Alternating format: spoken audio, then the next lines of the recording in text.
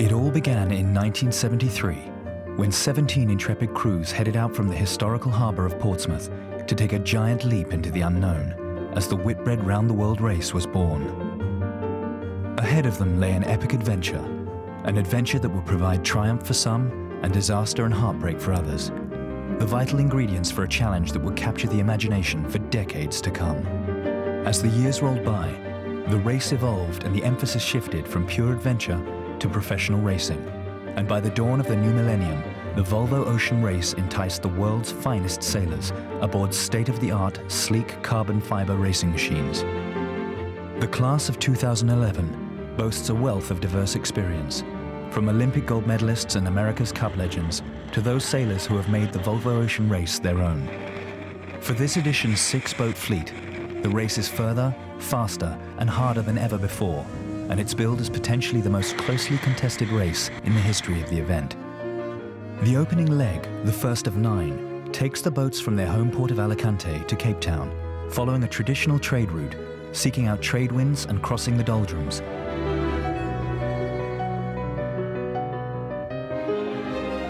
The crowds flock to the race village for the traditional curtain raiser of the import race.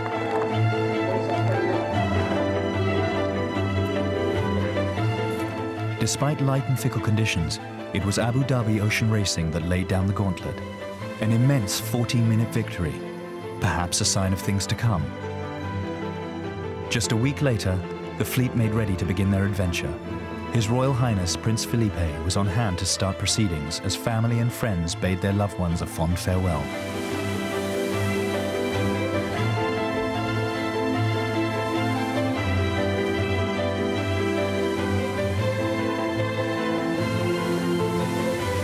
A lap of the import course and it was time to head for the high seas. Camper with Emirates Team New Zealand led the way, with Puma Ocean Racing powered by Berg and Home Hope Telefonica hard on their sterns. Really happy to get going. A lot of people say, oh, you're nervous. I was not nervous at all, just excited to get out there. We've been working on this for a long time now, and this is a really enjoyable leg in these boats, so it's good.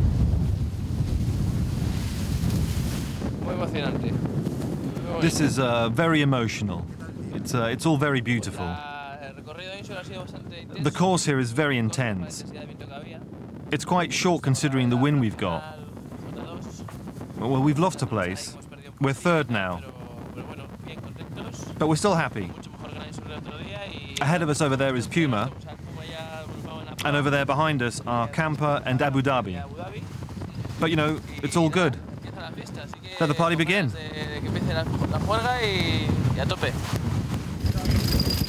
Team Sanya, the only refitted boat in the fleet, had a tough import lap, lagging behind by more than 7 minutes at the leaving mark.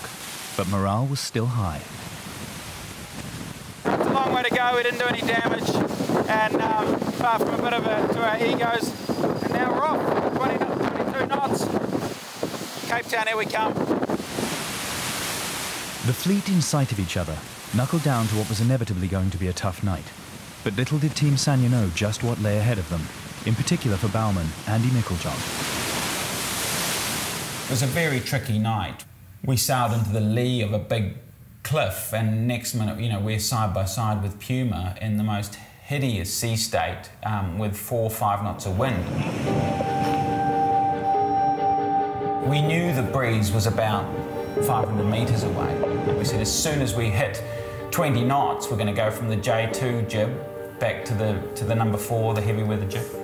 And by the time we'd started the change in 19 knots, by the time we were halfway through it, we had 38 knots, so it had built that quickly. We just came out of this huge wave and basically there was nothing underneath it. And, you know, the bow of the boat probably fell 5 or 6 metres, and Andy twisted his ankle badly, rotated his ankle badly, and on landing and broke it. I was obviously very sorry at what we'd done to one of our guys, but he was safe. He had good circulation in his foot. He was strapped in a bunk. He was great painkillers. He was staying really the focus at that stage. You know, the rest of us had our hands very full just to get the boat and the equipment and the people through the rest of the storm, so to speak. The challenging conditions continued unabated. Tough enough with a full crew, almost impossible a man down. But Sanya wasn't the only team having difficulties. We were very much of a mind that this is going to be a very long, hard night ahead of us. We weren't so much in the mode that this is a hard night right now, it was going to get worse.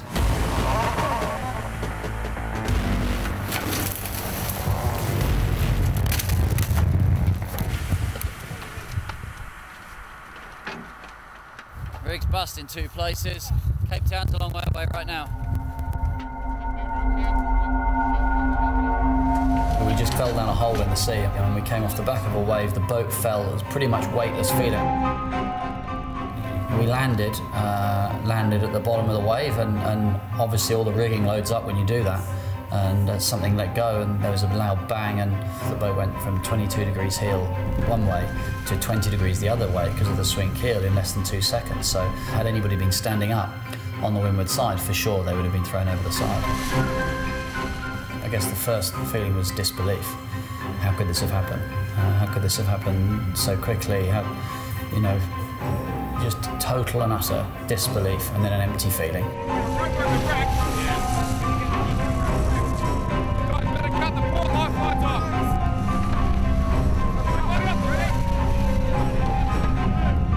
It was choppy, probably a 2 to 3 metre sea state, and very quickly the boat swings round so the mast is facing to windward, and we couldn't get the sails on board because there are locks at the top of the mast, so we needed either to get somebody out to the locks to cut the sails away, or we needed to get the mast closer to us. As soon as we tried to winch the mast closer to us, then spreaders and bits of the mast were basically puncturing holes in the side of the boat. Yeah, it's pretty deep. 500 mil after the traveller.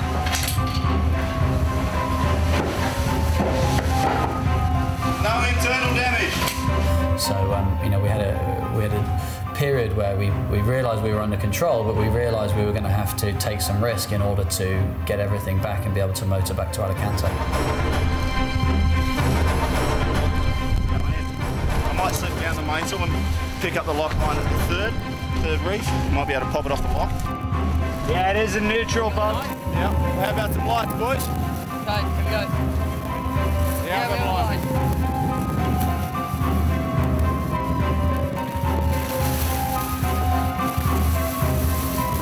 Guys, any spare hand?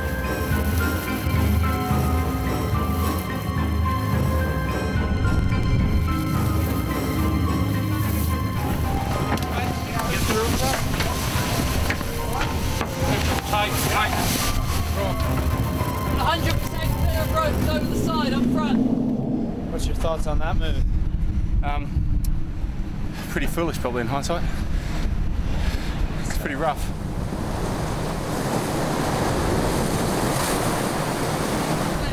Once we stabilise the situation, everything starts going through your mind. What do we do now? Where's the spare mast? How long is it going to take to do it? Are we out of the leg? How do we catch up? How do we get to go? A million things go through your mind, and obviously you've got to communicate with the race office, communicate with your shore team, get them into action. We've got some damage to the sails, obviously. Mates have got a few holes in it.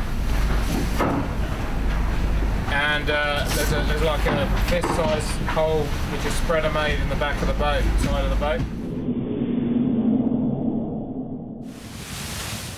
An incident-packed first night, but the drama wasn't over yet. Back with Team Sanya, all was not as it should be. I went downstairs, had a chat with Axel, the navigator, to look at whether we should tack back inshore to take advantage of a shift which we were expecting later in the afternoon. And next minute it felt like we'd just run into thick mud, you know, and at the same time, big shout from on deck, you know, check the bow, feels like we've got a lot of water on board.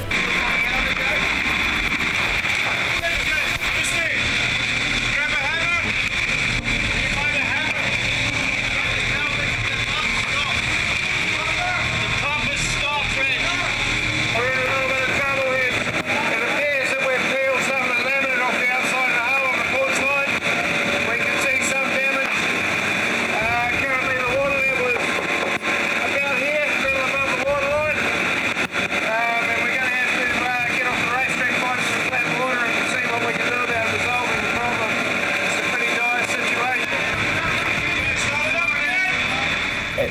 time it's really easy for the boat to pretty much tear itself apart.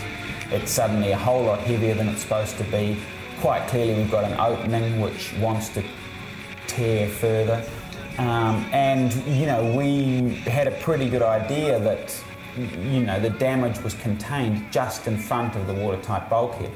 Now, if the bulkhead had collapsed due to too much water pressure or the damage had spread on the aft side of the bulkhead, I was very confident that we were going to sink. Is it just me, or do we feel a little bow down again?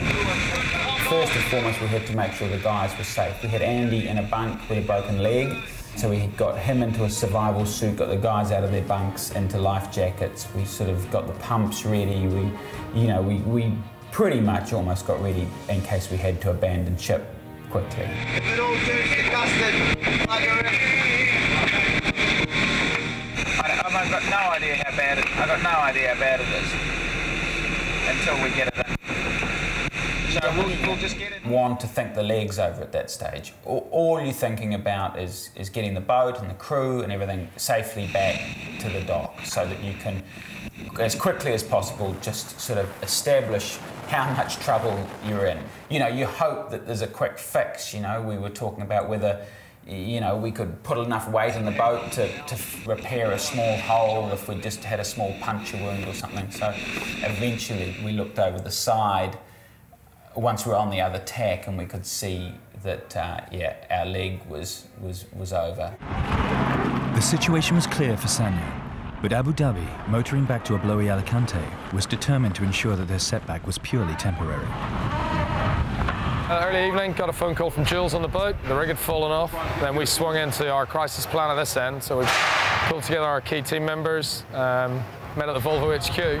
We dispatched our short team to Madrid last night, but the rig was being shipped actually to Rotterdam. So it's been 180'd. We've had special permissions from the Spanish government to truck on a Sunday. We've got 20 odd people here.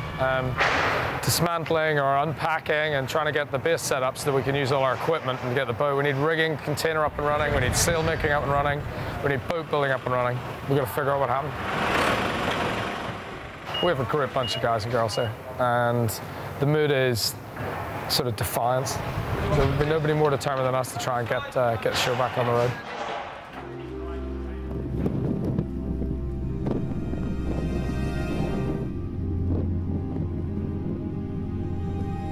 The sailors, we're all just gutted, but I think, you know, everyone's just relieved nobody's hurt.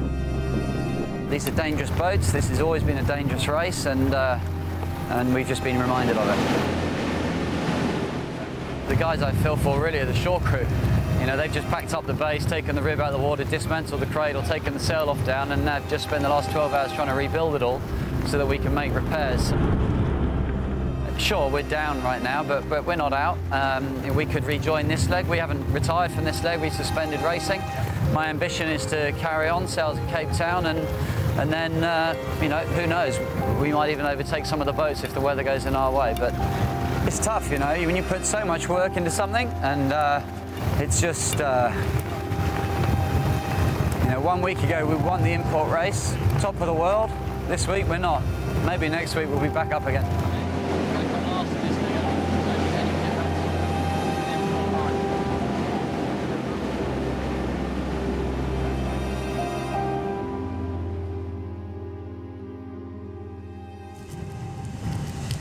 News of their competitors' misfortune spread quickly amongst the fleet, but for the remaining 4 boats, throttling back in the testing conditions simply wasn't an option. It's very hard to slow down when you're in the middle of a race, because there aren't 2 ways to steer a boat. And when you try to slow down, sometimes it's worse for the structure, as sometimes it doesn't go so well with the waves. So we were forced to keep the same frame of mind, and we still want to win the race. As long as we're not behind and the finish is up ahead, we're forced to keep pushing the boat. Throughout that next day was, you know, I guess a fairly uncomfortable type of day. You know, we were in 30 to 40 knots, sort of out middle of the Med, sort of approaching Gibraltar, and we stuck it out there a bit further than the other guys, and there was a nice shift towards the end. We had a nice lead coming into Gibraltar.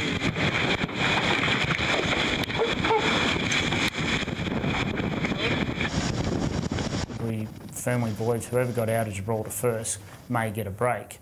So we had the hammer down. So we've had a pretty tough first sort of 36 hours of this race. We've seen up to 40 plus knots on the wind. Now our final approach to Straits of Gibraltar, it's moderating. We're down to just under 20 knots at the moment. It'll be quite a frenzy over the next few hours just to get through here. As Camper led the fleet through the bottleneck of the Gibraltar Straits, all hoping for some welcome respite from the tempest, Team Sanya had pulled into the port of Motril in order to assess just how bad the damage to their boat actually was. As you come in here, you can see the true extent of the damage. That is the Mediterranean through there. It's pretty scary stuff, I can tell you. I don't know if I should really go up there and walk on that because you could fall through. And all that's between us and the outside of the boat there is about 2 millimetres of carbon fibre, and you can see all the strands and the edges of it all smashed off. Once we did a plan, the critical items on the timeline popped their heads up quite quickly. And quite clearly, the quickest thing we actually needed to do was get the boat on a ship on its way to Cape Town, because that's what we were going to be waiting for at the end of the day.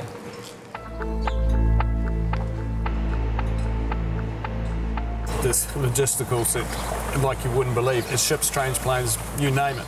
So at the moment the guys have been going through a process of trying to secure shipping first up, and then it sort of leads back from there. So where can we get a ship to? Can we get it to pick it up in here? Do we need to go to Lisbon? How much is the ship's going to cost? You know, they range from anything from €100,000 to €300,000. The most likely scenario is that we'll be pulling the boat here, strip it down, which is what the shore crew are working on now. It'll be put on a flatbed and trucked to Lisbon, where it'll be loaded on a ship, shipped to Cape Town. As soon as the boat arrives in Cape Town, it'll be lifted up and put into a sort of custom-built container, where we'll cut the old section of the bow out and put the new section in. It's a bit of work. Big job. Do you expect to see it like that, bro? No. I've never seen anything like this before in my life.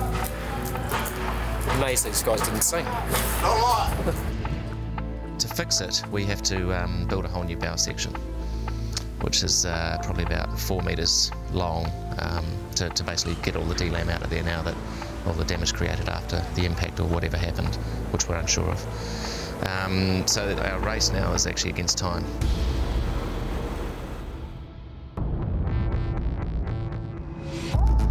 Team Sanya's leg may have been over, but Abu Dhabi Ocean Racing was desperately trying to salvage theirs.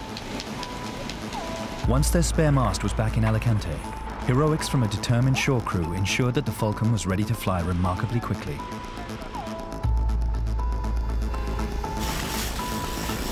The team motored back to the point where they had suspended racing, ready to continue their Volvo Ocean Race journey.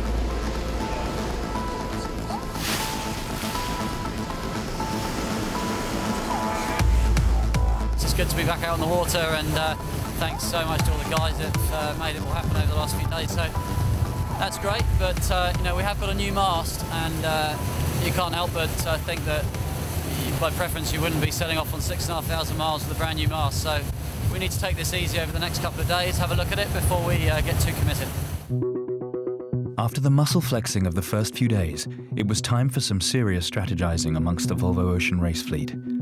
Light, fickle conditions were giving the navigators a headache as they studied the weather and debated which route to take across the Atlantic. It was decision time.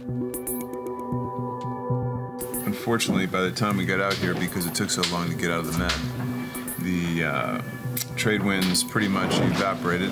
We have Camper about 5 or so miles abeam to leeward. We have Telefonica about 3 miles just below our bow in front of us, and Group Bomb I think is about 25 miles just behind and to leeward down to the south. We've got to try to get through tonight, get into this prefrontal southerly that's hopefully going to be here in about 6 hours or so, and at least we get to go sailing again. So not too exciting right now, but I'm sure there'll be plenty more to report.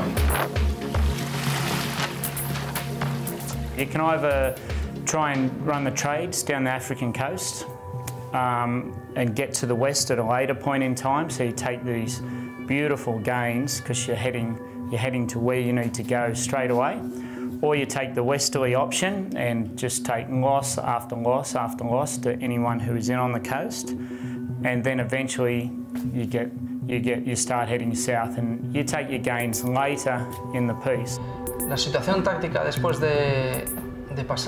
The tactical situation after the Straits of Gibraltar was very difficult.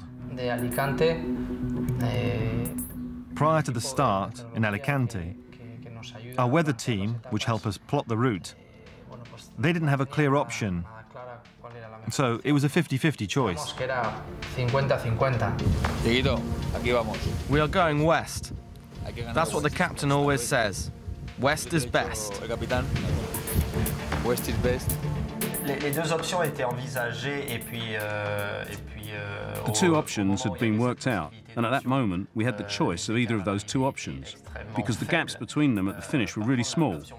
But the option that we chose was certainly the best option. It's projected 2 to 3 days from then. That's to say in the short term. We knew we'd be ahead of the fleet because of the trade winds, which allowed us to head towards the target as quickly as possible.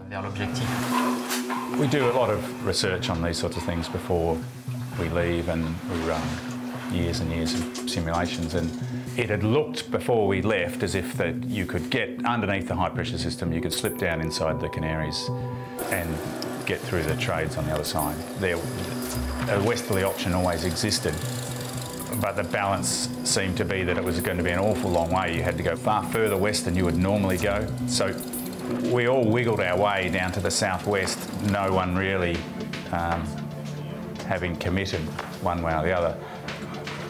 And there was a bit of ambivalence in the models, but we're doing 2 knots and the wind's fitful coming from different directions.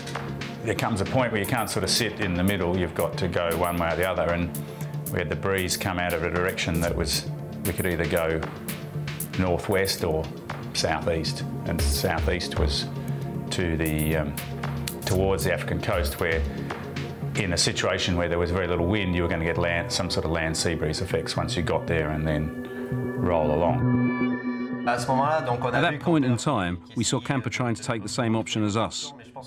I think we were already in different conditions with different winds. At that point, the high pressure ridge had already separated the 2 sections of the fleet. Camper was a bit in the centre of the ridge, and we were near the trade winds near the African coast. The others were already on the other side, and Camper was in the middle. And then you keep looking at the models, analysing them to death, and we're not quite getting fast enough that we're going to get down and get the benefit of the land-sea breeze interactions when we need to. And it's like, maybe we're going to have to bite the bullet here. Then we've got another model run in, and on proper analysis of it, what it showed was that in 5 days' time, the trade winds were not going to be there. And that meant that if you were in the east, the time when you needed to be benefiting, you weren't going to benefit. So having made one decision, I then had to go on deck and say, look, you know what? That decision was a bad decision. We're now going to have to make a different decision, which is to go west. We're going to fall in behind everyone else. All those hard-won miles we did over the last 6 hours are basically out the window. But it looks like it's what we have to do. We've got a lot to catch up. The guys are sort of 40 miles in front. When we were parked up last night, they were out here moving west, so a lot to do actually. Not happy. After that, the situation was very comfortable. Only Groupama decided to go to the east. We went west and led that group. It was a difficult decision to make, but finally it proved to be right. It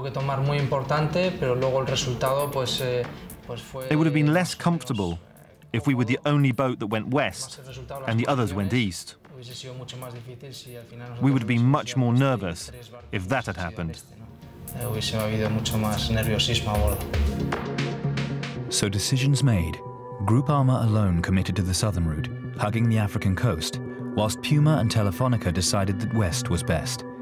Camper's indecision meant that they eventually turned right, but significantly adrift of the other 2 boats. Which call would be right remained to be seen.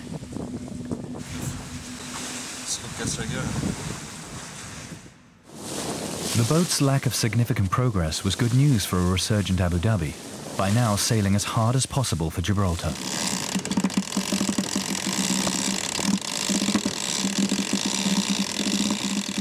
we managed to sail through the night, good, resume racing and heading south out the Mediterranean now, so far so good. Craig's just up the rig now having a little look. So it was pretty late last night when we finally got on the water, so rig check all being well, hopefully we can carry on full speed and rejoin the race. But it appeared to be a false dawn for the Emirati team. Unsympathetic weather gods and the fast rig turnaround in Alicante was preying on the crew's minds. Just faced a pretty difficult decision here, so trying to involve the whole group. Essentially, we are wounded. The rigging isn't 100% on the spare mast. We've ultrasounded it, and we have to stop. Hi, Matt. Tell me about your thoughts on what we're going through. Oh, it's obviously pretty hard. No one signs up to do a around the world race and don't want to get around the world. That's first of all. Second of all, I guess out of all the legs, this is one of the better ones. Pretty cool leg. It's probably the lesser of two evil. We've gone from a position where we thought we had something which we'd tried and tested over the last year and we're confident with. We've now, that's been sort of taken away from us. A gutsy but heartbreaking decision from the Abu Dhabi crew, deciding that discretion was the better part of valor. Time to turn the boat around and retire from leg one.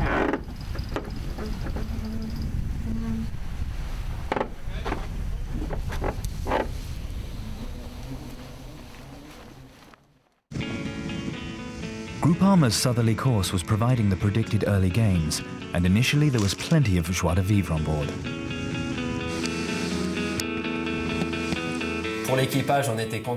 For the crew, we were pretty happy with ourselves since we had 140 miles lead.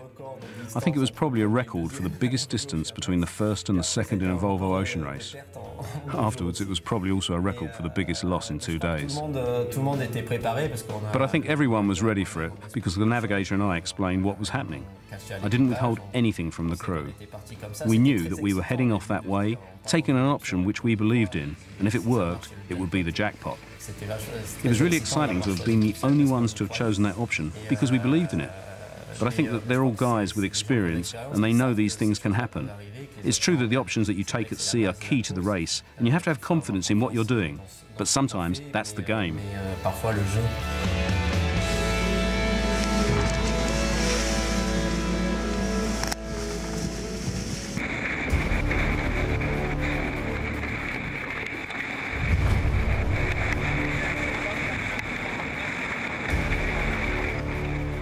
All we wanted from day 3 onwards was an opportunity to get back into the race. You're pushing as hard as you can. You're in different weather. You have very little to gauge your own performance by.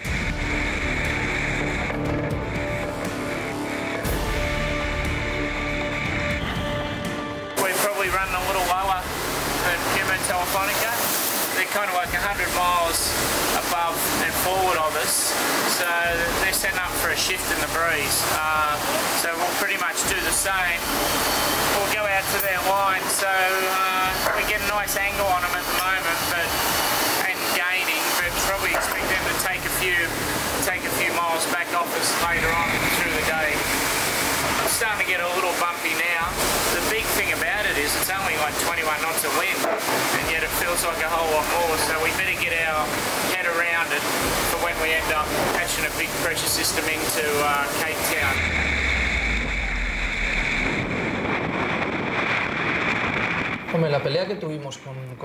The battle with Puma was very interesting and plenty of fun. But it was also a great opportunity for us to find out more about our boat and improve our performance. We were very close all the time, knowing that both boats are similar and do similar speeds. We were fighting all the time. First we were in the lead. After that, they passed us. We overtook them again later. It was very hard, but at the same time very good for us, because it helped us to know more about our performance. And I guess it was the same for them. Well, we've got over a full battle royale with Puma. they're no longer in sight, but their distance away from us is very small in terms of how close we are to the mark. So yeah, we're fighting with them. We hope we get slightly better weather than they do. We've got to push the boat hard. As you can feel the boat being pushed hard now, even though there's not much wind. We're well heeled over. We're fighting hard for every inch we can get. We're waiting for a shift. We've come a long way away from the mark to get this shift.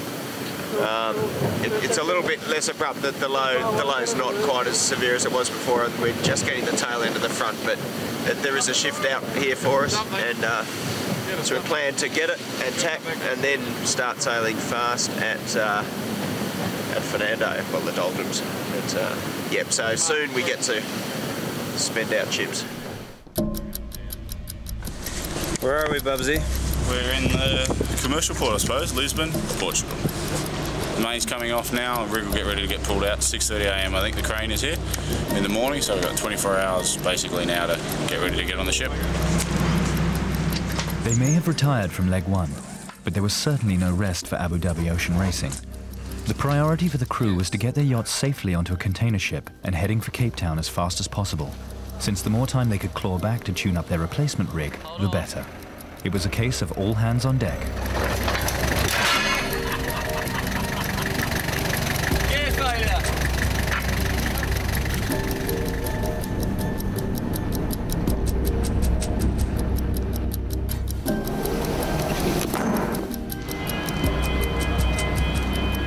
Nervous? I'm not too nervous. Pretty sure there are more nerves sailing to Cape Town.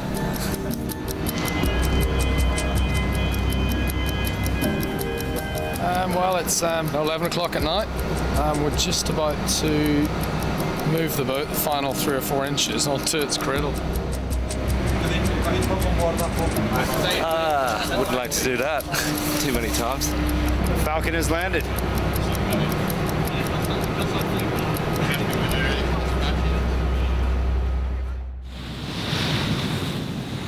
This is Ken Reed reporting from just before the equator. We have, I'm going to be the videographer today for a ceremony. We've been told that King Neptune is coming aboard.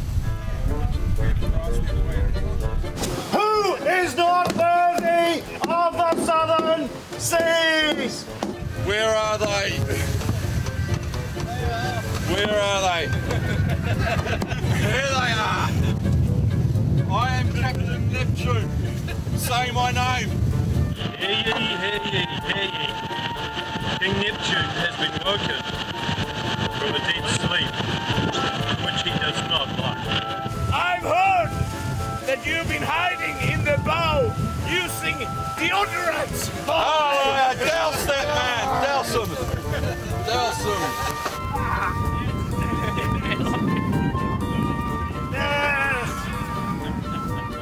Take some here, please.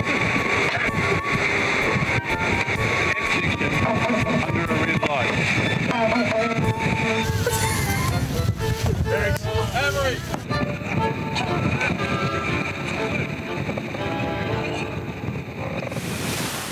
With the equator crossing antics done and dusted, the fleet's focus returned to the only waypoint of leg one, the archipelago of Fernando de Noronha. And still there was little separating Puma and Telefonica. Nice little milestone here, Fernando de Noronha. Happy to be here first, obviously. Long, long way to go. I think in days and in miles, so, but what the heck, I'd rather be in the position we're in right now, so all's good. Right up until this big lull underneath the islands, and now we're stuck. First blood to Puma Ocean Racing powered by Berg, but their delight was short-lived. A small but significant error from the Americans allowed the Spaniards to take the lead.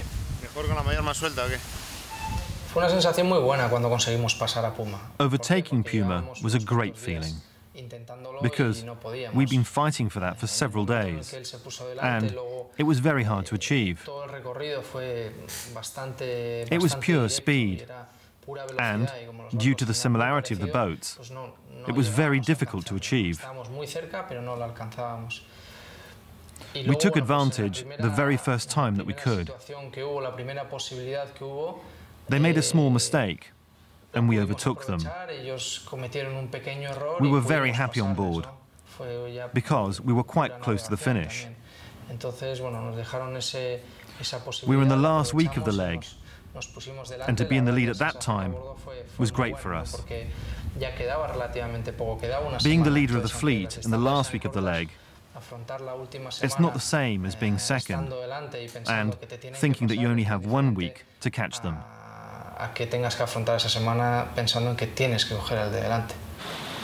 The big cat was shadowing every move that Telefonica made, but there were tricky conditions for both as the St. Helena High blocked the quickest route to Cape Town. Struggling to get around this wide air patch to leeward. The breeze is a little lighter than what we expected already. We just peeled to a bigger sail because we've had a big lift. And we've got Telefonica out here. I'm just seeing if we can cut the corner a little bit and get before them. We had a bad day yesterday, so hoping to gain some back at some point would be nice. But it's looking like we're going to have quite a race coming on with plenty of breeze between here and Cape Town, so it could be good. On the other side of the high, a cold front and a mad dash towards South Africa. Patience was a virtue that would be royally rewarded. But the Volvo Ocean Race is anything but plain sailing.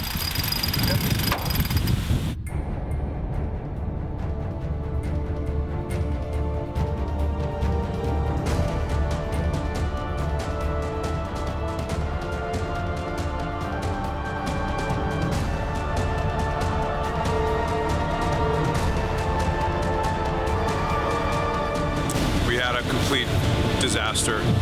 Cruising along, reached along, 23 knots of breeze, reef, jib, staysail, and the mast fell over the side. And then some clear heroics from the crew. You know, Casey, knowing full well that I wouldn't let him jump in the water to cut the mainsail free to try to save the mainsail, just jumped in without asking my permission. And the bottom line is, our leg's over. We're still 2,300 miles away from Cape Town. We are under jury rig heading that way. We're assessing all our options. And to say that we're disappointed would be the understatement of the century.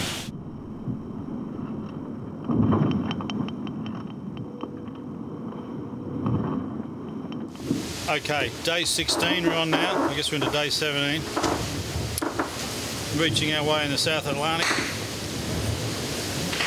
Had some nice conditions, got some good speeds, but just had some shocking news that Puma's just lost their rig, which is very sad for them. I feel very sorry for them. I know how they feel. It's not a very great. So let's hope they get there in a good time and get ready for the next leg. But for us, yeah, we're just going to work our way around this high and beat Canberra now, who are 160 miles behind. So hopefully we don't have to push it too hard, don't have to break anything ourselves. And get in there.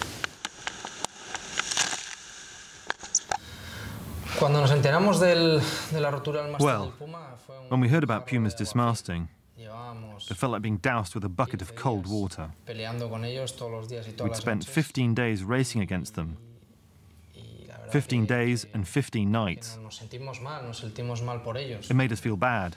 It made us feel really bad. But we also felt bad from a sporting point of view, because they were going to lose the leg. They'd lost a mast in a place that was pretty dangerous. There was confusion. So those are the reasons that we were unhappy that they'd broken their mast. We were really worried about them. It was a different situation than when the other boats had broken their masts early in the race. This one affected us more. We didn't feel good about this one. It was a bad place to break the mast, and we thought about stopping and helping them, because it was the Southern Atlantic, which is incredibly dangerous. So, We were in a bad place, worrying about them and their problem. And we would have wanted to help them more. But in the end, we had to follow our own path and leave the boat. It wasn't a pleasant experience. With Telefonica steaming almost unopposed towards Table Mountain, it was campers' turn to enjoy the epic conditions.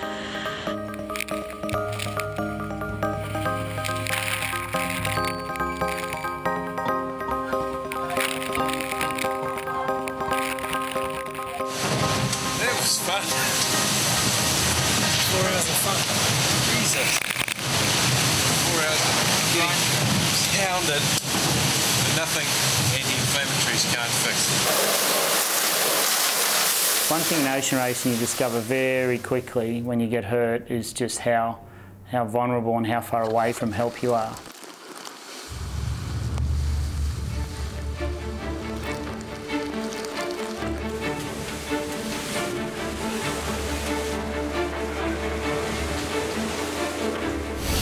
Well, we were just going to change to the J1 and Mike went forward to get sorted on the foredeck. We surfed down a wave and he just got washed back. He's kind of whacked into the side of the shrouds or the board, I'm not sure. Knocked the front tooth out of his opened up his side of his lip. Bit of a bump on the head. Just gets a little bit. Yeah, look, I mean, you can't do anything with your tooth. I really think I need to suture his lip up the next hour or two anyway. Don't want to leave it much longer, so we're just going to have to dial the boat down and try and keep it as steady as I can, so I don't suture his whole mouth together. And see how we go from there. So how do you feel, Mike? Oh, not too bad. A little bit slowed down with my gut and stuff, but not too bad otherwise.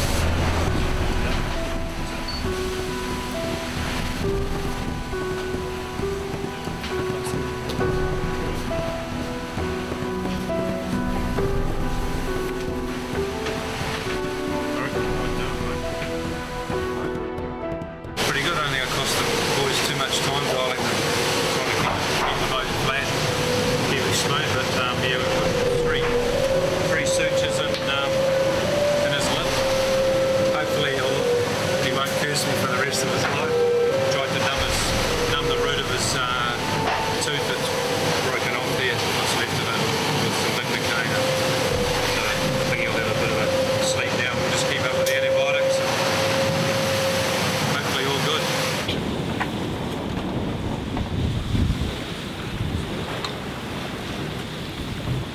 350. Okay.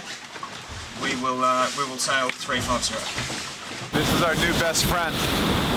This is life as we know it. This is hopefully diesel fuel. I'll tell you what. I'll tell you in an hour how much we like him. The closest landfall for the wounded Puma was Tristan da Cunha, but in order to get there they needed diesel and fast. The support team sprung into action, diverting the container ship Zim Monaco towards the stricken yacht to deliver somewhat unceremoniously the required fuel. Come on, guys. Hard on their hands.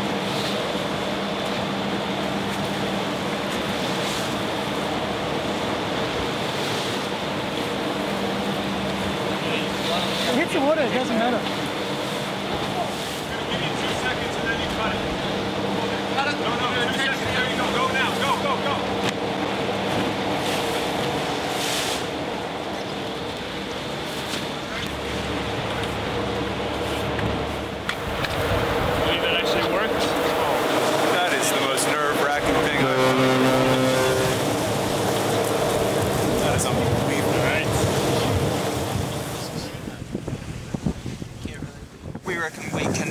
Ready to go in 15 to 20 minutes, over. Okay, Brandon. Okay, thank you very much. With fuel on board, Puma headed for the remote island of Tristan da Cunha, where a warm welcome awaited them.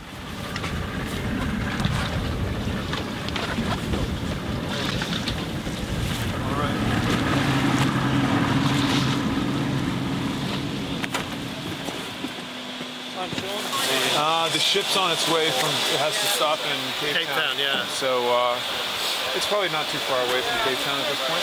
Yeah. And then we figure we're here for at least 5 days. With a minimum 5-day wait, there was no choice for the Puma boys but to kick back, relax, and enjoy life Tristan style.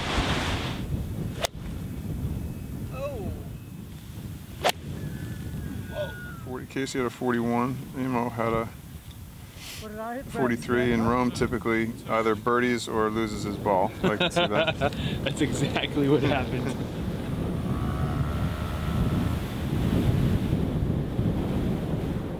Cape Town was in sight for the leading boat of the Volvo Ocean Race fleet, providing a suitably stunning backdrop for the climax of their adventure.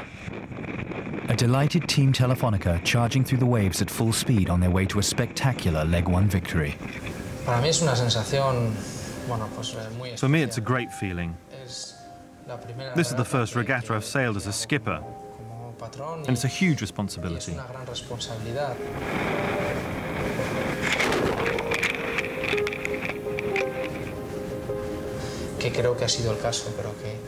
I think everything has gone well. We have a great machine, and it's run smoothly and quickly. And that's down to the enormous amount of work the team has put in. It's a magnificent result and reflects the great work everybody has done.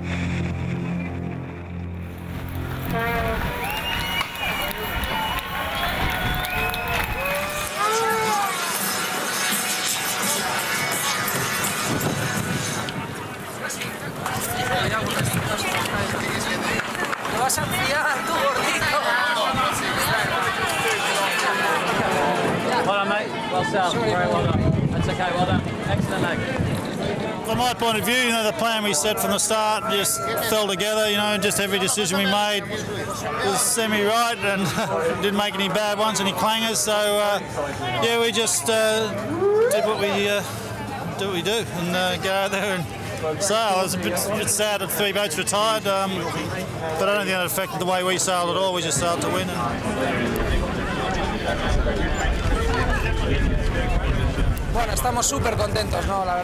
We're super happy. The truth is, there's no better way to fight for overall victory than winning the first leg. The boat worked really well, as have the team. Everything went really well. I'm very proud of all of them.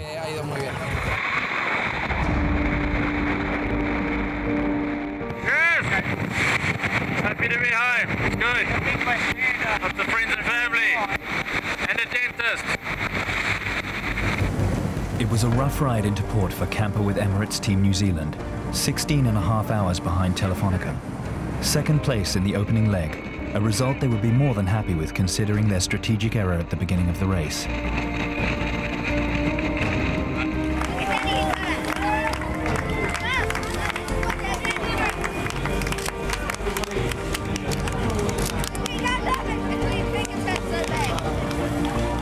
Great for the points. Like I said, really, you know, couldn't be happier in regards to our points and our position overall, given what we feel we have to improve. Like we have, I feel we have a lot more to give than what we gave on leg 1.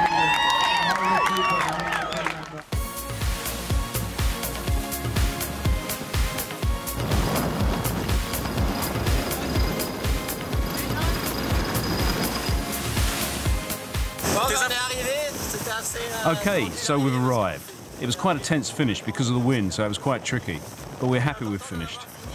It was a long leg and a bit nerve-wracking because we had Camper behind us, so we've finished in 3rd and we're on the podium, so it's just great. And now we'll make the most of it all and party all week, don't worry. As for Groupama, Lady Luck had left the building, Stalled by light conditions, the French boat eventually sailed into Cape Town almost 3 days behind the leg winners. But that need not be a cause for concern, as leg one has proved beyond doubt anything can happen in the Volvo Ocean Race. For the remainder of the fleet, repairs and recovery were well underway. A new bow section for Team Sanya was completed and ready and waiting when the damaged boat arrived in Cape Town. Time is now of the essence for the Chinese team. Abu Dhabi Ocean Racing also arrived safe and sound via container ship, and their schedule should allow the team sufficient time to tune up their replacement rig ready for leg 2. And as for Puma, help was on the way. The cargo ship Team Bremen headed out to collect the stranded yacht and sailors from their unscheduled holiday on the island of Tristan da Cunha. All being well, she will be back in port on December 6th, just 4 days before the Cape Town import race. A tight turnaround? Without doubt. An impossible task? Only time will tell.